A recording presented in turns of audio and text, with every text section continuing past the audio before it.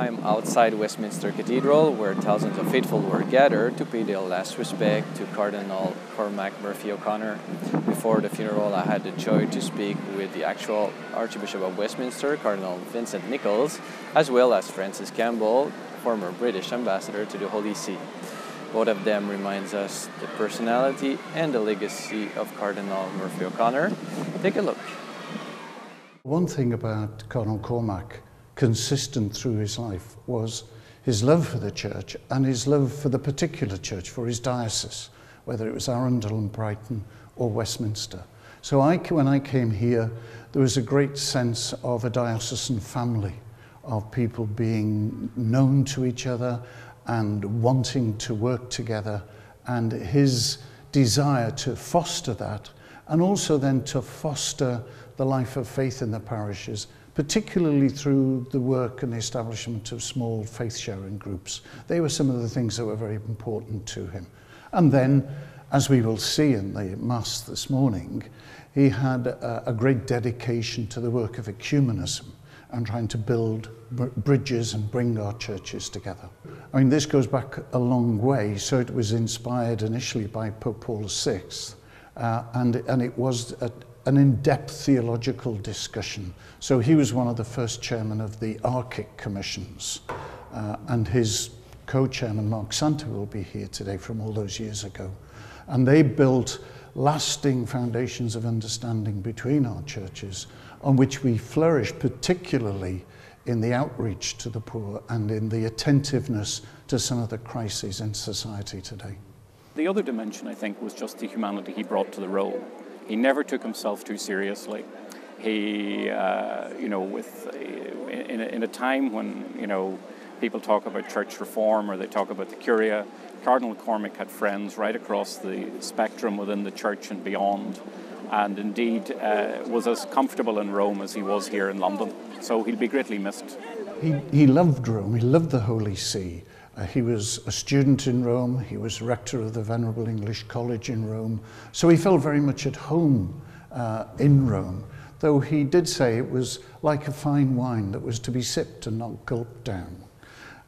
But his commitment was shown. For example, he was vice president of the Council of the Conferences for European Bishops' Conferences, and he served that. And he also had a part in a number of the congregations in Rome.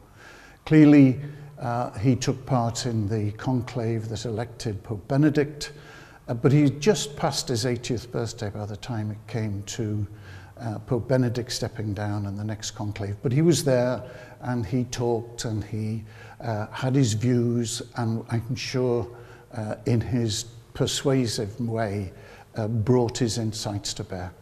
He was very comfortable regardless of which environment you put him in. So if you put him in a royal environment or a political environment or, out in the middle of a school, he was very much a larger-than-life figure. He had been in the Second Vatican Council as a priest. He'd been rector of the English College, which is the seminary in Rome for the training of priests for England and Wales, and then a bishop here on the south coast of England. So he was someone that was known very well within the Catholic community and indeed nationally here. And also he was someone who played quite strong on his Irish roots. Both parents were Irish. He was born here in Britain, but he also hit a time of tremendous rapprochement between the United Kingdom and Ireland during that period. And having a Cardinal Archbishop here, during those years meant that he made huge strides with the government and huge strides with the royal family to make sure that Catholicism was fully integrated into the state. Yesterday, Tuesday, we received the body of Cardinal Cormac into the church at 10 o'clock, and there's been a day of prayer. And then at 5 o'clock last night, there was a solemn Vespers for the dead, which was, in my view, exceptionally beautiful and peaceful. And now this morning, there is the solemn funeral mass beginning at midday. The cathedral will be full. There are many, many invited guests. His family is big. There'll be 90 plus members of his family and representatives from the parishes of the diocese and from the secondary schools and sixth form colleges of the diocese. And then when the funeral mass is complete, then we will bury the body of Cardinal Cormac. actually at the foot of the 10th station, on some of those sections of the floor of the cathedral that are in between the main nave and the side corridor.